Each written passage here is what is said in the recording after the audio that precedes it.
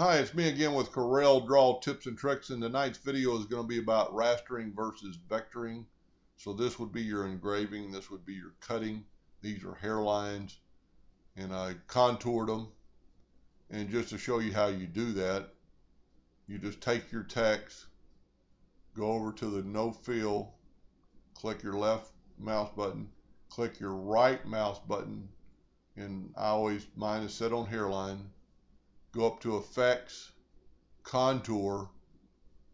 I've already done some tests, and I set this up. I'm going to do 4 steps at 0.02 inches to the inside, and I hit apply, and I get that effect. Now, this isn't going to be for everybody, but it does give a good effect, and it's a lot quicker.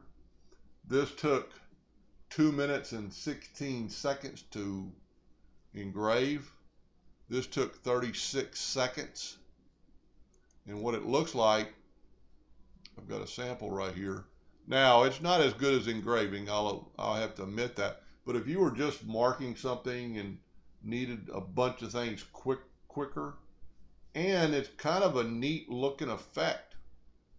Now this one, I put the focus about 3/8 of an inch above the focus point, because if you didn't do that, you just have a bunch of lines cut, and it would actually kind of char the wood a little bit.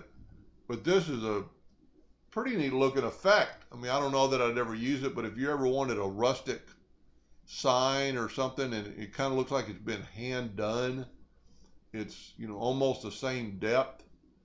You can actually see where the laser kind of started and stopped, but it did engrave it down. Now it's not as clean as that, and the picture never does justice, but it's a neat effect. And you know, if you haven't watched my other one, raster versus vectoring, for doing lines, it'll save you a lot of time. But if you were doing a lot of something, and this might work better on other things than wood. I mean, I might even try it on granite and see what it does. Anyway, both these were run at 50 power, 100 speed.